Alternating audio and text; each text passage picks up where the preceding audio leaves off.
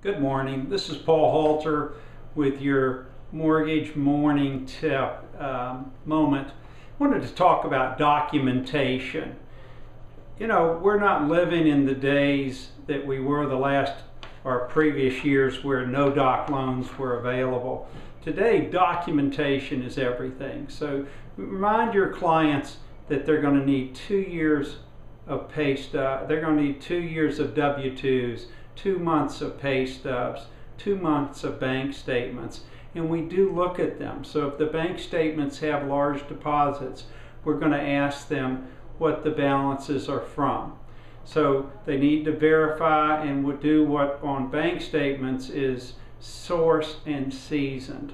Source is where did it come from? Is it an acceptable source? Didn't come from a credit card that's going to raise their balance and cause larger payments. But those kind of things come up constantly during underwriting, so we try to get them first.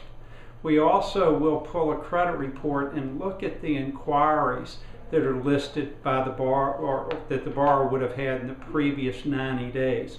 So we do an explanation of inquiries. You know, a good loan officer today starts writing their cover letter for submission to the underwriter when they take the application.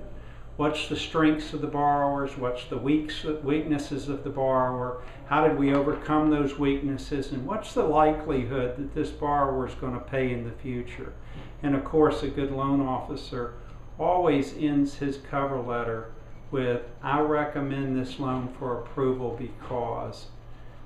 That is the most important statement about a cover letter. I hope you're choosing loan officers that are representing your borrowers properly to get the best product and price and to process the paperwork as efficiently as possible. This is Paul Halter with Home Source Lending, a division of ResMac, and I look forward to working with you. If you need a copy of a list of documents needed for application, please contact Diane or reply to this email and we'll send it right out to you. So you have a great day. Thank you for listening to the morning mortgage moment. Thank you.